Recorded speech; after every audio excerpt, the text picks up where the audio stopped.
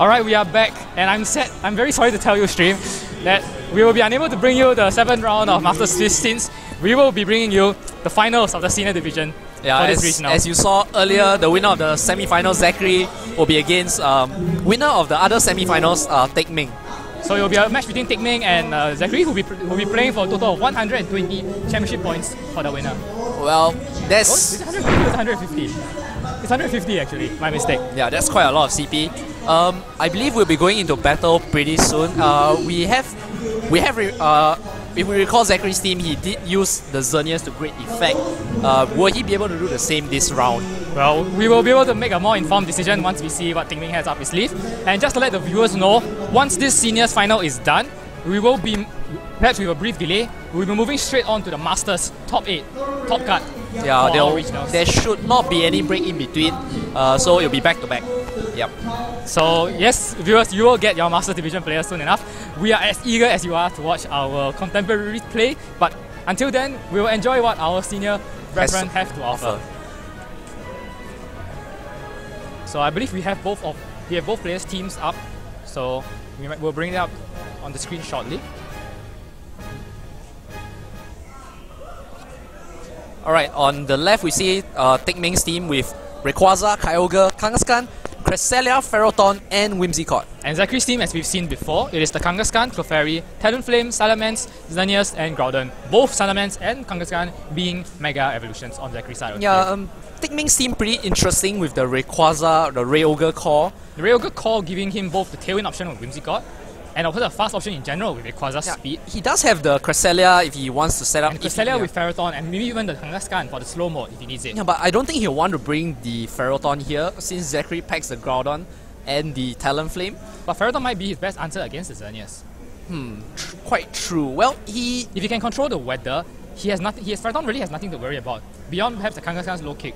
And well, flying attacks from Salamence are still going to hurt. Yeah, and it'll be interesting to see if Teck Meng decides to bring Whimsicott for its control factor. We saw in the previous games. We should see a more conventional Whimsicott this time. Not a grass whistle since I don't... okay, Ferrothorn can learn gravity, but so I highly doubt that... I highly doubt either one of them will pack the gravity. Since there's no Groudon on Teck Meng's side of the field to abuse the gravity. Rayquaza or Rayquaza being the Mega option for Teck Meng is also pretty interesting since it means that Teck Meng, if he wants to bring the Mega Rayquaza, he is forced to make some hard decisions on where his Mega or where his Kangaskhan is going to stand in his team. It will just be a normal Kangaskhan if he decides to Mega Evolve the Rayquaza. I believe Teck Meng will want to go for, like Caster already, the Trick Room mode is really the option he is looking at right now. Since he has the Ferrothorn, Hook-Chen, pretty much good to do a pretty decent job. And well, a lot of it hinges also on what kind of Kyogre Teck Meng is running. If it is the quiet, slow Kyogre, then of course Teck Meng is going to want Trick Room to go up. Though if it is fast variant, then, well, Cresselia might be there just to control the weather and let him get a fast sweep off. And you did mention that the Ferrothorn will be able to take out the Xerneas, but I believe that is, if you mentioned it was after it gets a +2 speed boost. So I guess Xerneas could just go for attacks and not boost. But without the boost, it's very vulnerable to things like Kyogre. And even the Kangaskhan, which they cannot KO without the Geomancy boost. Well, I believe a lot of control will come from Clefairy on Zachary's side, so we did see the Frank Guard do a lot of work for him in the semi-finals. So are we going to see a taunt from Teck Meng's Whimsicott just as we saw from Caster's Whimsicott? And will the Clefairy be able to reflect it back with a magic code? That is a very interesting question, but Teck Meng surely would have seen it perhaps been told about it or seen it for himself that the Clefairy carries the magic code. And Zachary does not have a very good percentage success with that magic code. He has yet to bounce anything off in the top card at least. And well, if Teck Meng decides to go for the Trick Room factor, Zachary might want to consider bringing the Talonflame since the priority would be quite useful. And Brave Bird is entirely unresisted by Teck Meng's team. So he can throw it around fairly recklessly. Bravely, if you put it that way. But I doubt only in dire situations will he want to throw it at the Ferrothorn, which he would rather hit with a fire attack. The Kyogre could take that choice out of his hands. So I guess Zachary's game plan could be trying to chip down Teck Meng's team, disregard the fact that Teck Meng will set up Trick Room and just send in Talonflame to clean up at the end. chip is going to be no problem with Zachary because Zachary carries a lot of spread attackers. Hyper Voice from the Salamence, Dazzling Gleam from the Xerneas, and Precipice Blades from his Groudon. Well, yeah, as mentioned, Clefairy going to do a lot of work since Teck Meng's side does not have a lot of spread. The question is whether Zachary can put the correct attacker on the field at the right time to pair with his Clefairy. Alright then, we are going into the first round. Zachary will open with the Clefairy Kangaskhan, a lead which didn't do that well against Caster, but he's about to try a matchup, yeah. As Kyogre Cresselia hits the field. Well, I think Teck Meng right off the bat is threatening to set up the Trick Room, but Kangaskhan is there to deny it. So, but if Kangaskhan goes for the pick on the Cresselia, that's a free attack. It's a free attack for Kyogre. Well, it should be noted, at least from our point of view, you can see that the Kyogre is packing very little HP investment, and it's likely a fast offensive variant.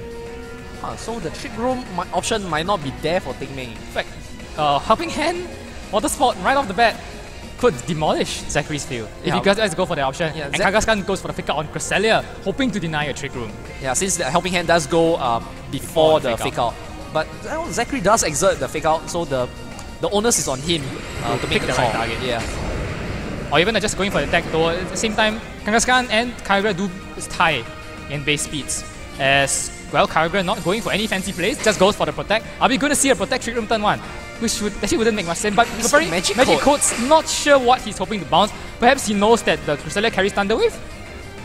Cresselia, he goes for the skill swap to steal Frangard. Magic Code not really doesn't bounce. Doesn't bounce the skill swap not status move per se. And now Zachary in a lot of trouble. I mean, previously maybe he could have hoped to survive the Water Spout with the Frangard active. I'm actually surprised he went for the skill swap on the Clefairy because most sellers want to steal the Parental Bond from the Kangaskhan. Yeah. But I suppose giving the Kyogre added bulk is just about as efficient. Yeah, and I mean the Clefairy does not have a lot of offensive presence. Groudon comes in to change the weather, that hoping could to be big. Teck Meng going for a water attack, which he's likely to do, of course. But though Cresselia can skill swap the Kyogre, regain weather control. But the Kyogre does go before the Cresselia, so it could still neuter the water attack if Teck Meng chose a water attack this turn. Are we going to see Icy Wind coming up from the Clefairy this turn? Pretty much the only thing he can do this turn.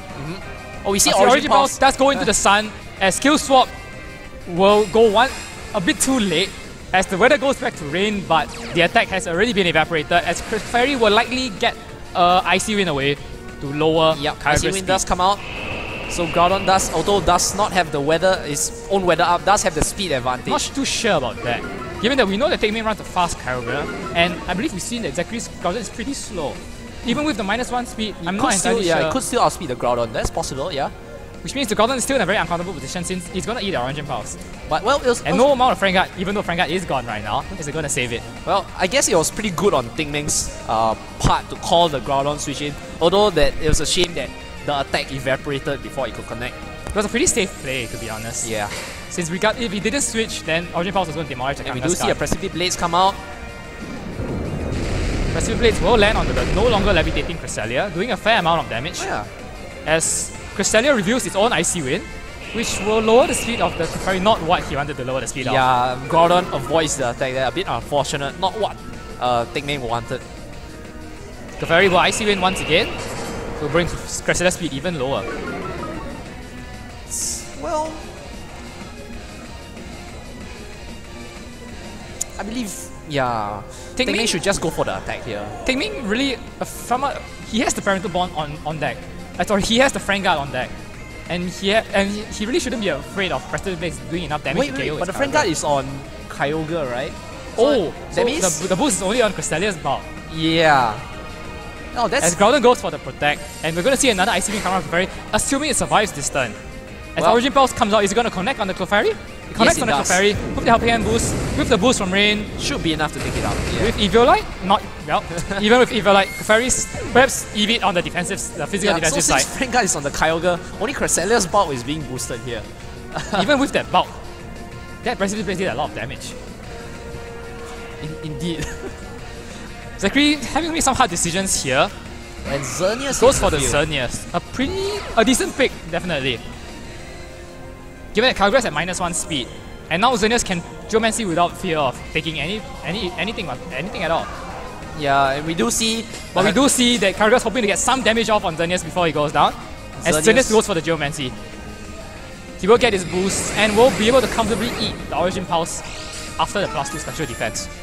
We have to remember that Teck Meng does pack Ferrothorn at the back, so if he chose to bring that in this match, he would have a great advantage against the Xerneas here. Are we going to see Groudon move before the Xerneas? Or the Kyogre? Yep, Groudon does move before the Kyogre. So Precipice does come out.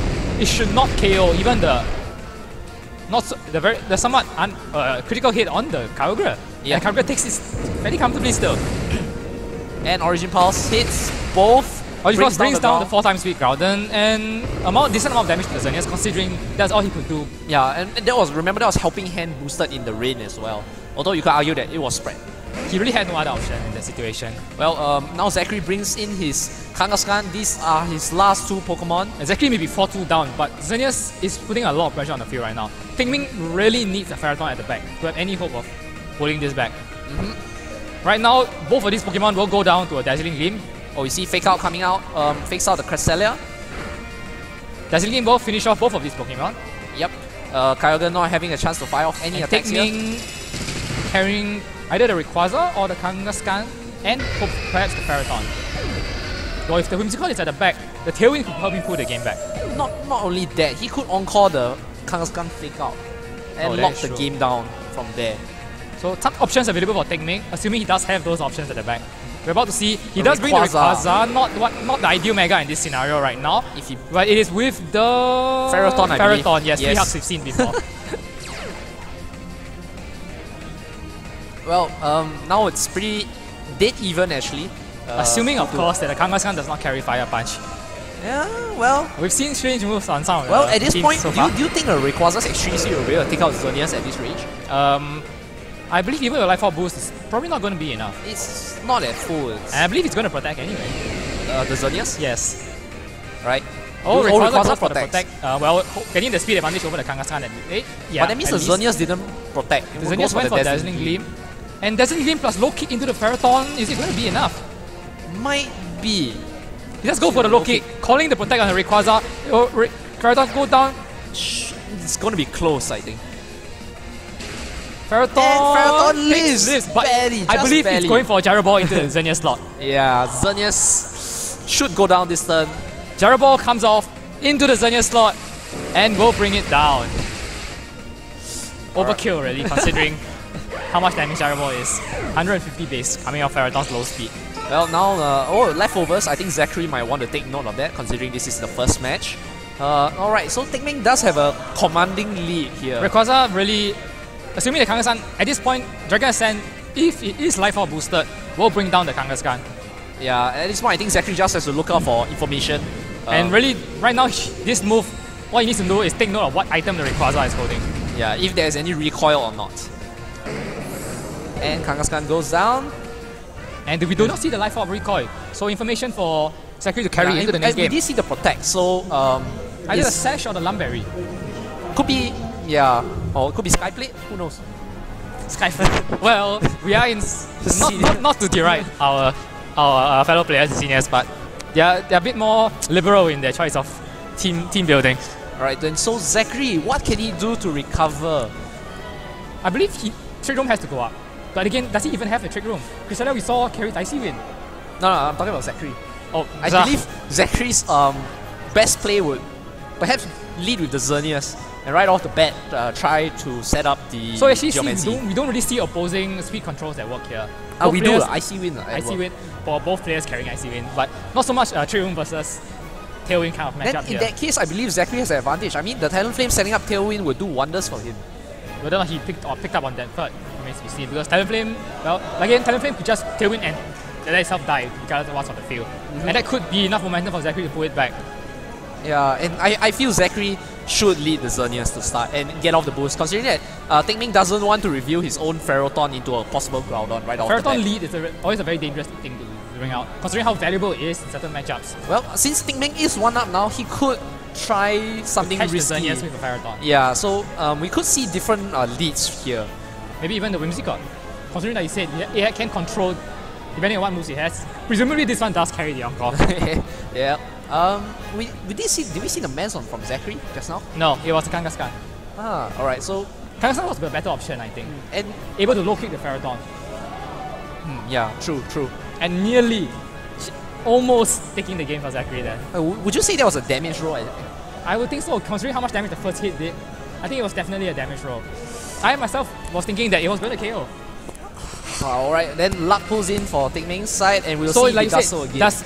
does Zachary really need to adjust that much, considering it really came down to that one damage roll?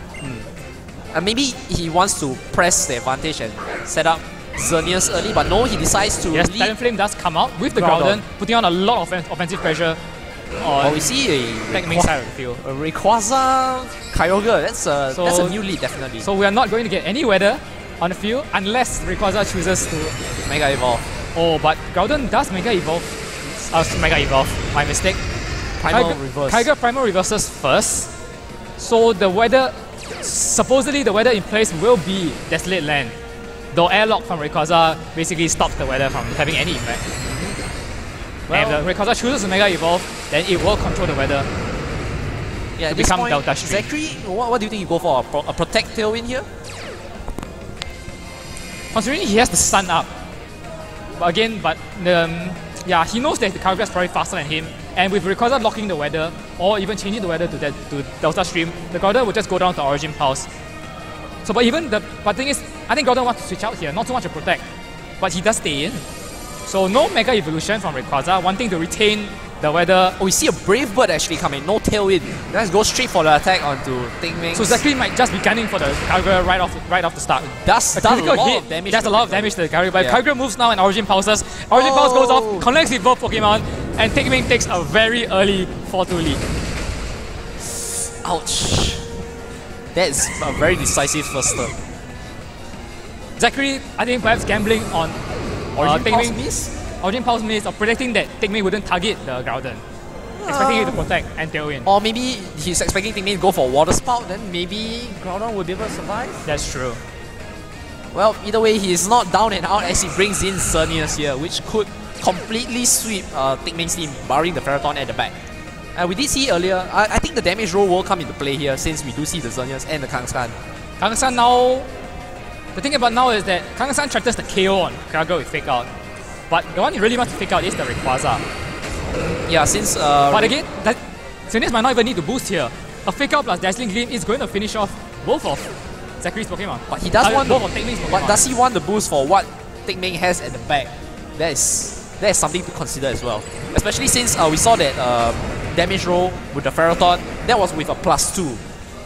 Exactly, so does he even want the boost? I think he has to. But with the boost, he takes more damage from Gyro Ball. True. That is also a factor. He goes for the Fake Out. I think he is going for the Dazzling Gleam.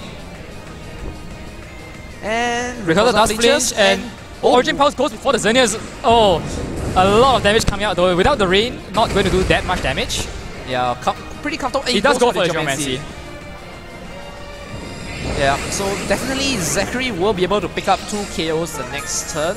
But the Rayquaza does have access to Extreme Speed next turn. Yeah, it could pull off it could pull off some damage onto the Xerneas. It potentially KO either the Xerneas or Kangaskhan depending on... Yeah, I mean, a crit could happen. It doesn't have an item boost, so it's not going to be as powerful as it would be with a Life Orb.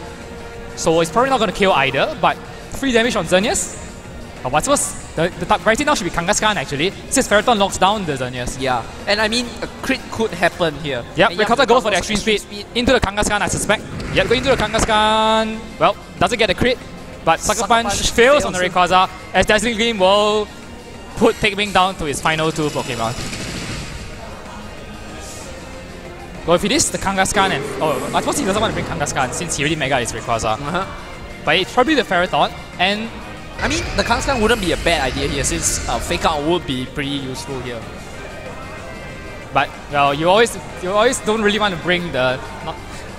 the other thing being that I believe this game is sealed actually. Because Kangaskhan, I don't think Kangaskhan can take more than 1 hit of Iron Barbs. I think it can actually, but it will go down to Recoil. I actually think it will go down to the first Iron Barbs. And now Whimsicott is in play. If it does have the Encore, it can... Encore into Sucker Punch. Yeah. That would definitely help. Or he could... Yeah, it's pretty much the obvious play here. Encore into Sucker Punch. Which basically gives Zachary no way of taking down the Ferrothorn. Barring Sucker Punch crit and Moonblast crit. A double crit. Definitely not in favor for Zachary here, and it's definitely... Oh, but he actually goes for the swagger onto the Xerneas. Okay, that's one way to play it, I guess. Well, is Xerneas going to Sucker Punch? He goes for Sucker Punch anyway. Into Xerneas is confused and hits himself in the confusion. That should seal the game for Teck Meng. Gyro Ball goes off. It will finish out the Xerneas. More than overkill. And, well, a series of questionable plays costing Zachary there. A Sucker Punch onto the Whimsicott, of all things? Yeah, I mean, he could have gone for the low kick, hoping maybe the swagger wouldn't have killed his own. And we do see Tailwind come out. Teck Meng should be able to take this match and be the winner for the seniors. Oh, a crit here? A crit here? No. Oh, he actually is able to take more than one hit of Yeah, but he's still going to die to recoil, and well, Whimsicott still on the field. Teck Meng really just rubbing it in because by going for Tailwind, all he does is actually weaken his own Gyro Ball. Well, then a really commanding 2-0 victory for Teck Meng there. And sometimes you just go for the attack, you know. That's Origin Pulse. Definitely did work there. The Xerneas being bulky on Zachary's side of the field, hurting him there. Not able to move before the Kyogre. Forcing him really to go for the Geomancy. If he was faster, he would have just gone for the Dazzling Gleam to get the double KO. But he was forced into making the Geomancy because he was slower than Kyogre anyway. And I mean, even if you're, I mean, you ideally you want to Geomancy before taking the Origin Pulse because that means you take less damage as well. But in that situation, he didn't really want to Geomancy because of the threat of the Gyro Ball. But he was forced into it because Kyogre was faster anyway. Well, a rather comfortable team matchup for Zachary, so, and Teck Meng really playing to his outs, playing to them much better, pressing the momentum from turn 1 really. Well, then that I believe concludes the senior division. Yeah. So congratulations to Teck Meng for being the seniors champion for Singapore Regionals, and I believe we will be moving into an interview with him, our seniors champion for Singapore Regionals 2016. Yeah, stay tuned.